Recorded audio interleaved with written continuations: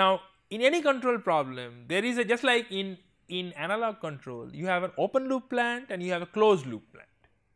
So, you have a plant by itself, which is called uncontrolled or open loop, and you also have a closed loop plant which is controlled. So, you know, the controlled plant is actually does not exhibit the all possible behavior of the open loop plant, but exhibits only a certain subset. So, so that is the job of the controller.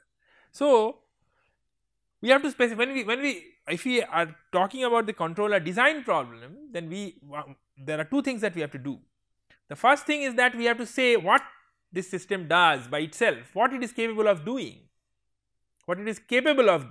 that we can get from its model.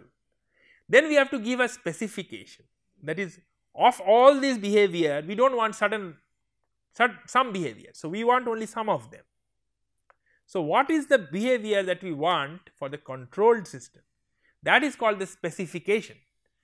So, these specifications could be again stated in various ways, for example, by transition event sequences, which could be either timed or untimed, or by saying that giving the enabling conditions for some transitions, that is, we may like to cause some transitions in certain ways in the system.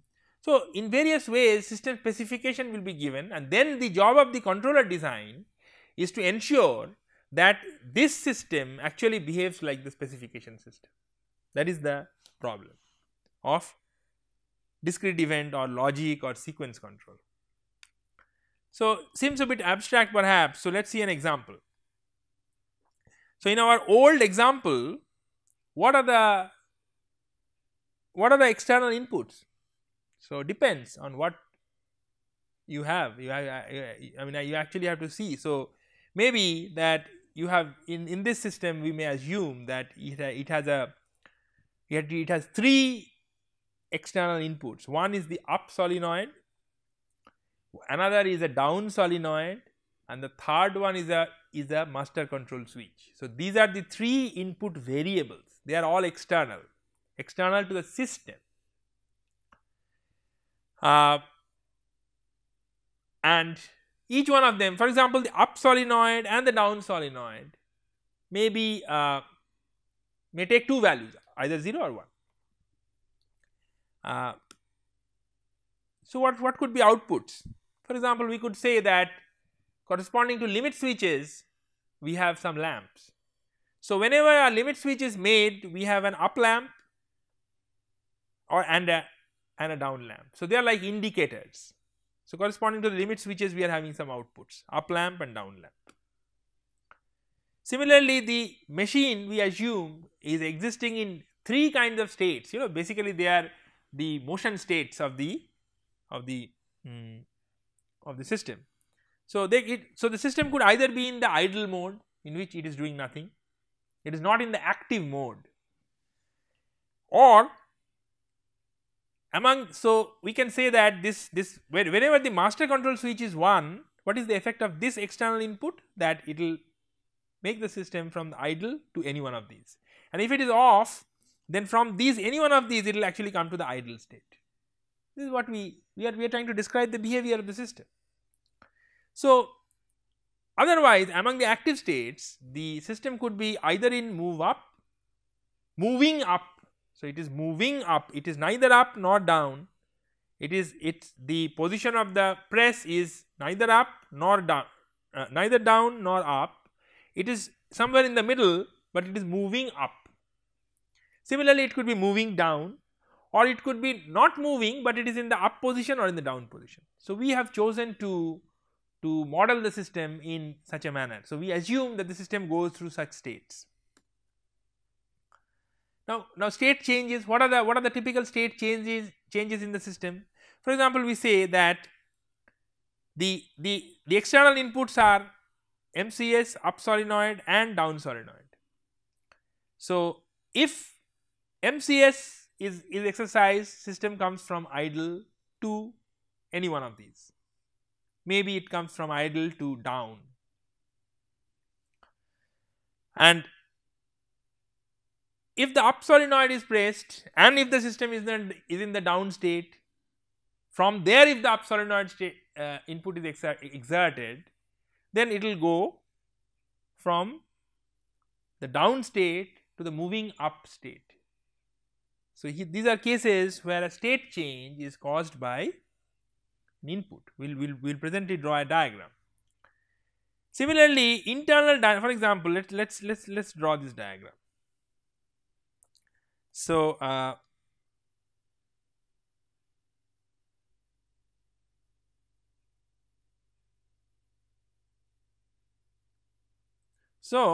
the system we are saying exists in 5 states. Okay.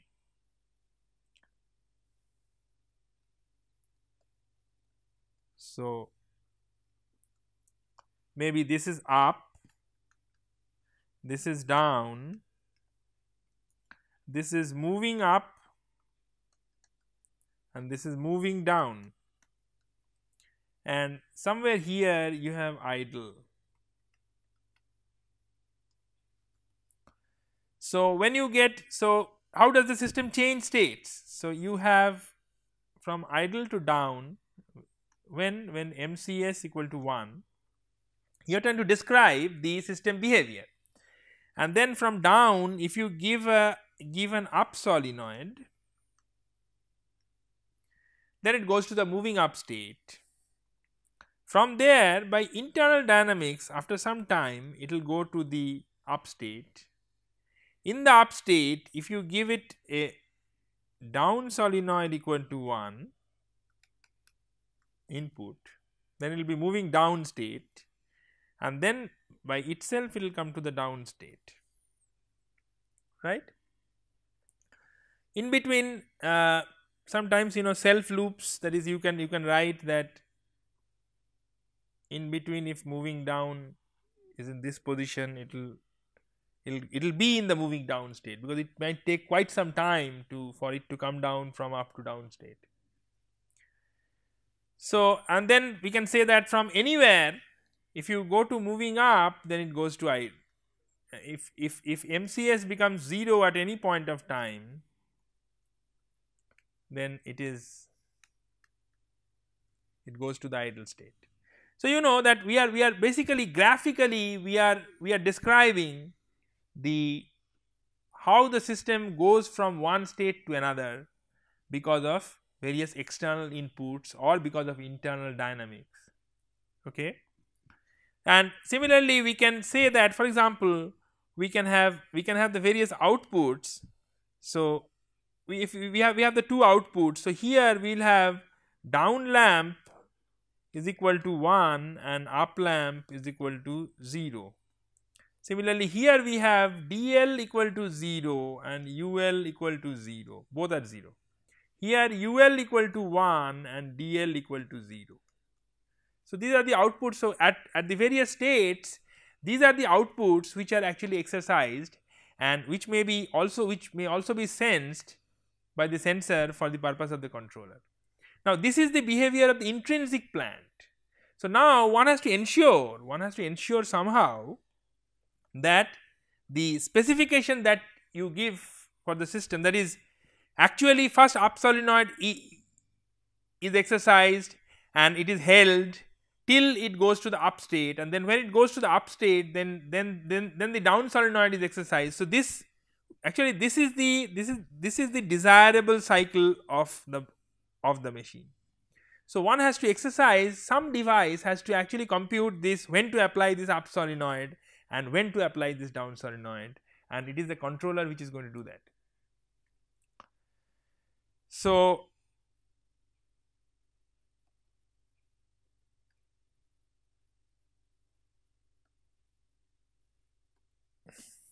right.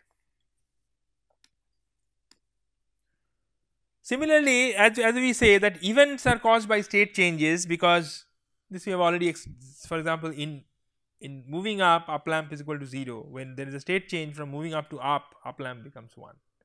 So, state changes also cause outputs, and a system specification, as we said, that what is the objective of the machine? The objective of the machine is that when the control switch is on at that time it must come down, go up, come down, go up. This it must do a certain number of times till the MCS switch is put off. If this MCS switch is put off, immediately from there it must go to the idle state, which we can describe what is the position of the press at that time, whatever it is.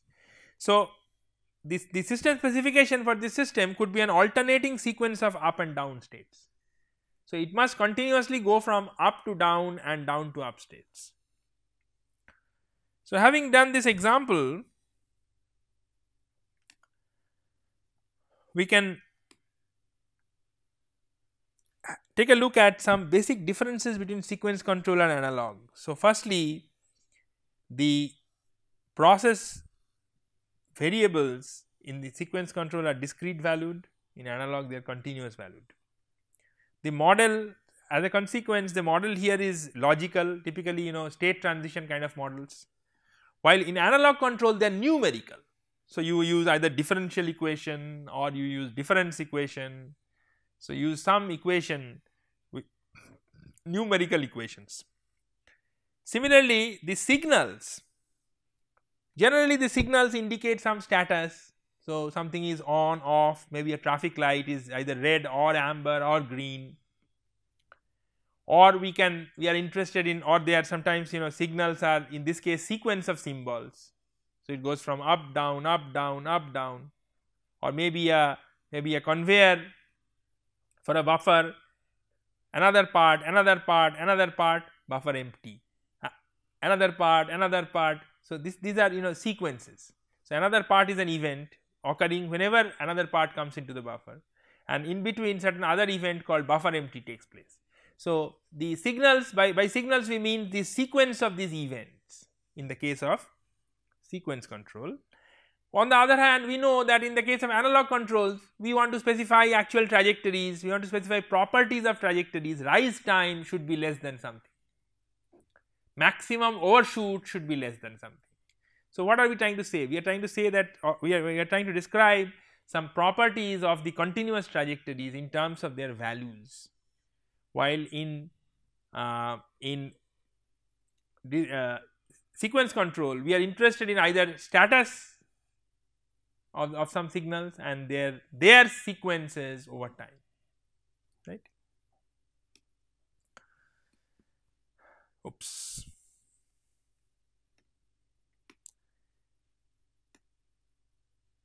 Similarly, if you look at control here also can be open loop or closed loop. Closed loop control is possible even for discrete event or logical control. For example, in our die press example, we had those two limit switches. So, any controller that will work can take feedback of the state of the process using the limit switches and then decide the control input. So, in that sense logic control can also be feedback control, right, but it is generally on off or logical kind of control, and they are generally supervisory in nature. That is, they are used to decide, in many cases they are used to decide the command sequences, which are again realized in turn by the automatic controllers. Right? In the automatic controllers we could have linear or we could have non-linear controllers, and I mean which are actually working at an automatic control level. One very interesting design is, of course, since you have so much simplified the state space or the values that signals can take into 2, 3 or 4 codes. So the models are much simpler. So, for example, very linear, non-linear differential equations can then finally give rise to some 5, 6, 7, 8 or maybe 20 state finite state machine, which is a much simpler model compared to the nonlinear differential equation. So, generally design is order of magnitude simpler than continuous automatic control designs.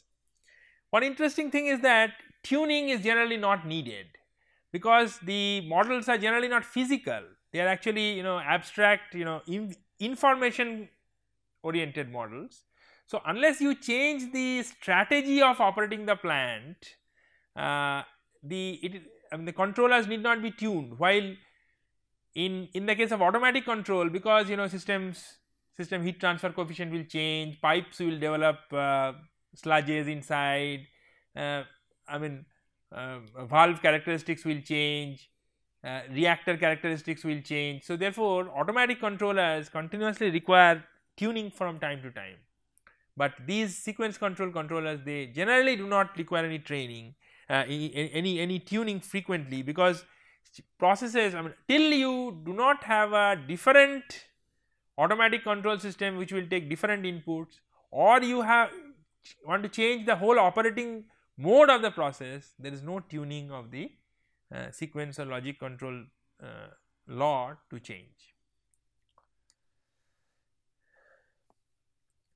So, now we have perhaps understood the discrete event control problem. Now,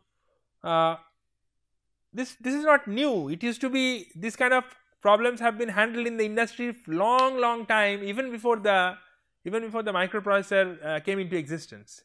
So, previously what people used to do is that people used to use relays and contactors to actually realize this kind of logical functions, So,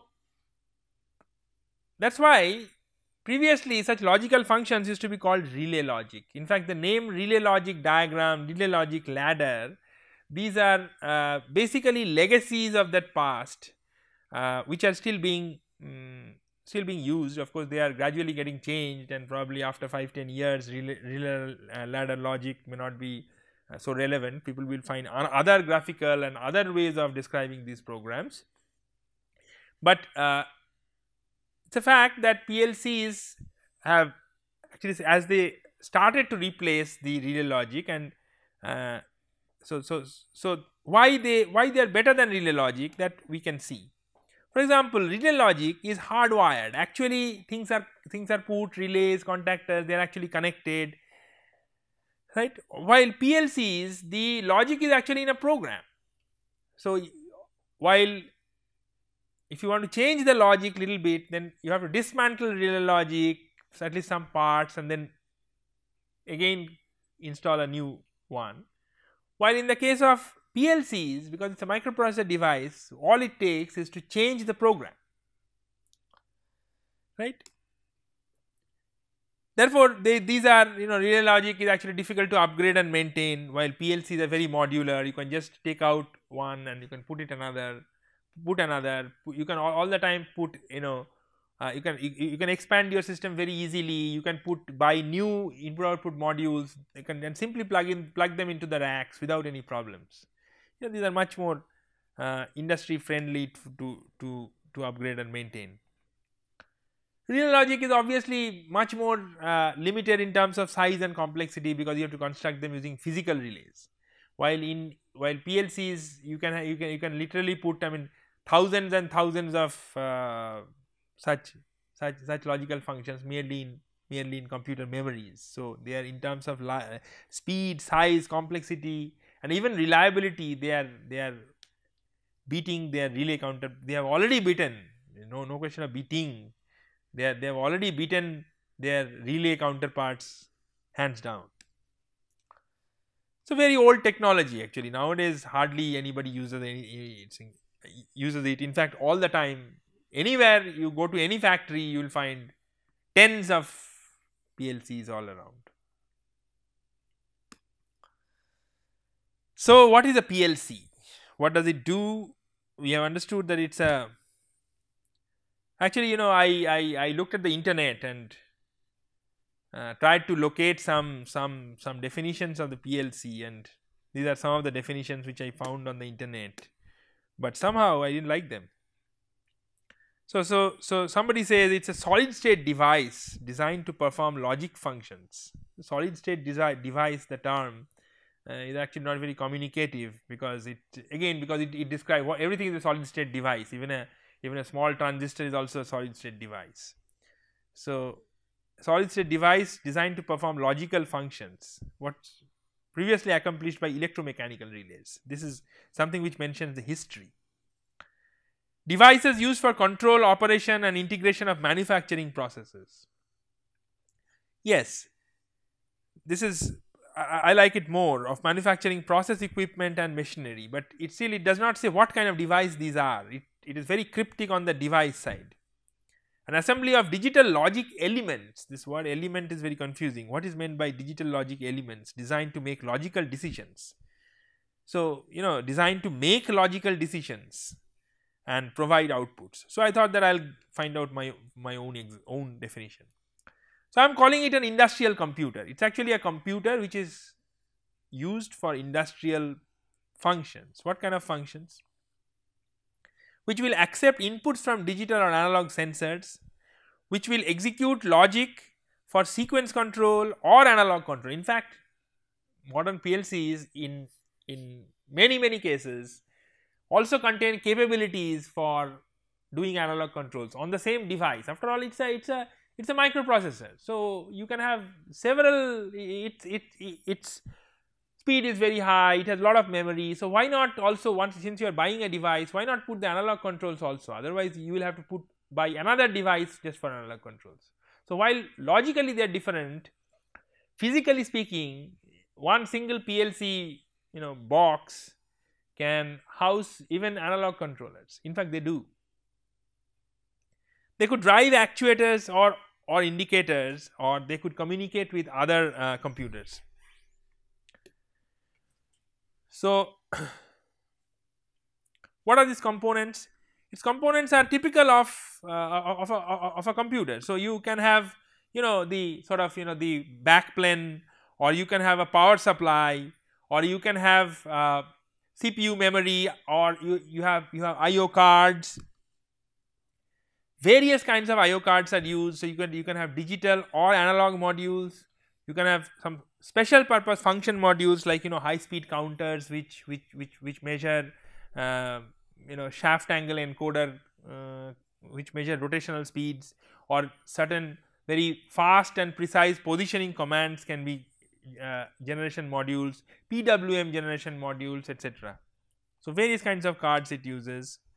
Obviously, there is wiring, and then you need two other separate devices with PLC mainly for for interacting with it. One of them is a programmer using which you can download the PLC, or you can see how variables are getting changed, and the other is a man machine interface which can display some of the variables nicely so that people can see how things are being controlled.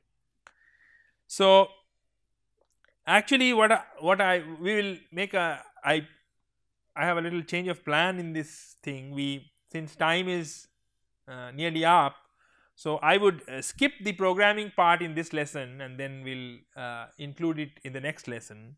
So, I am going to skip the next few slides and then come directly to the lesson review. Okay. So all these things will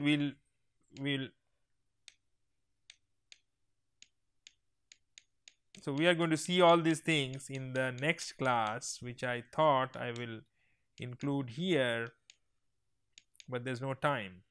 Okay.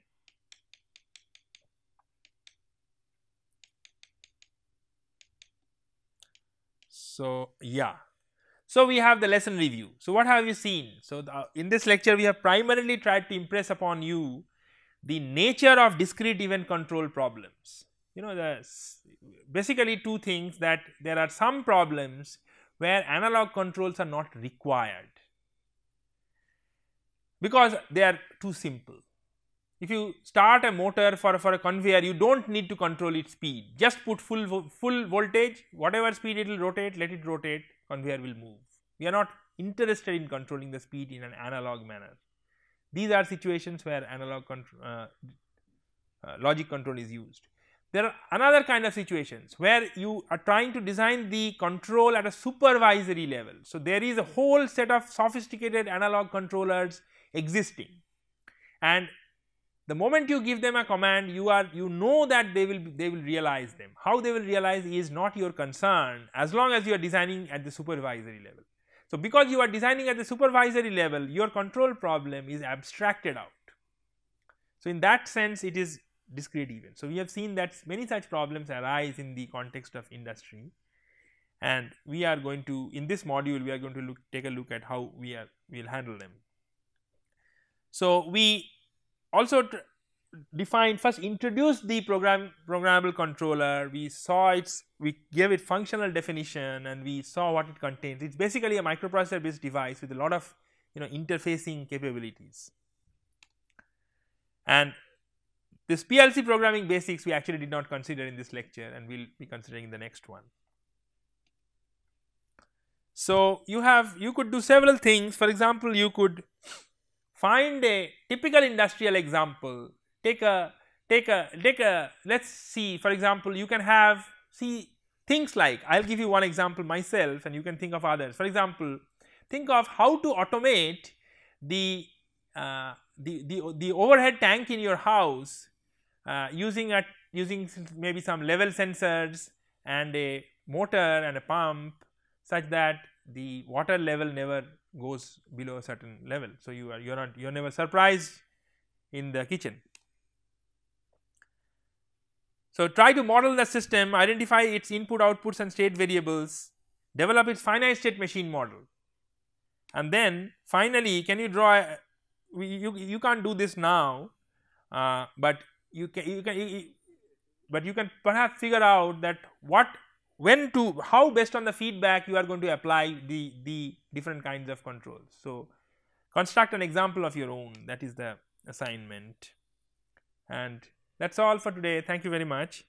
From the next class we will start with the programming aspects of PLCs. Thank you.